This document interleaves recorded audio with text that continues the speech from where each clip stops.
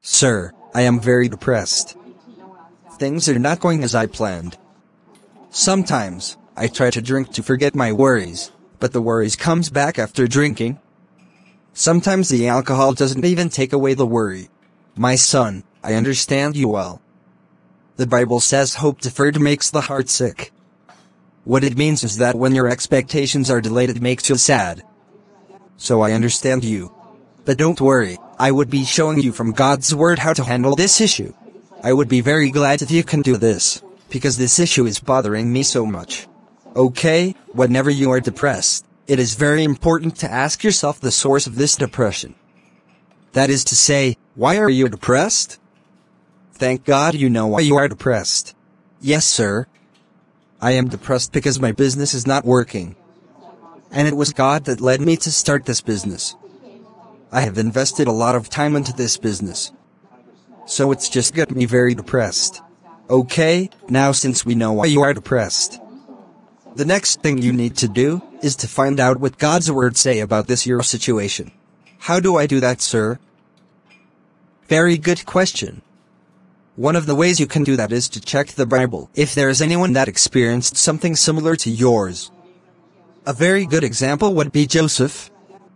God told him through a dream that he was going to be great. After God told him that, he was sold as a slave to a foreign country. As if that was not enough, he was thrown into prison and remained there for many years. Now this experience is very discouraging, and could even cause depression. Because Joseph did nothing wrong. In fact, he was thrown into prison because of his fear of God. Have you ever asked yourself how Joseph coped through all of these bad experiences? No, sir, I have never thought of that. The only way Joseph coped through all of his bad experiences was by choosing to trust in the Word of God. He held God's Word, and believed it firmly.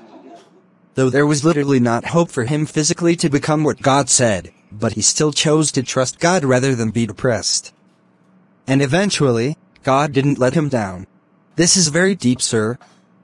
I never saw it this way. Yes, so instead of you getting discouraged, encourage yourself with the scriptures and with what God has told you. It is natural to feel sad when things like this happens, but you must choose not to act like a carnal man, but like a spiritual man. Take out time to fight this depression by meditating on the Word of God.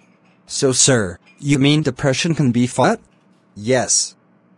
Depression happens in your mind. But you can choose to make it not to stay on your heart. And the only way you can do that is to take out time to meditate on what God's Word says regarding your situation. After spending a very long time meditating on God's Word, then the next step to take is to act on your meditation.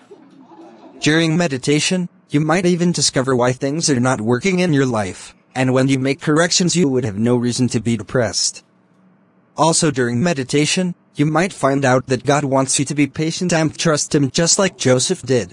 So you mean meditation on God's Word can cure depression? Exactly. When you meditate on the Word of God regarding the issue you are facing, light comes to you. Remember the Bible says, the Word of God is a lamp to our feet.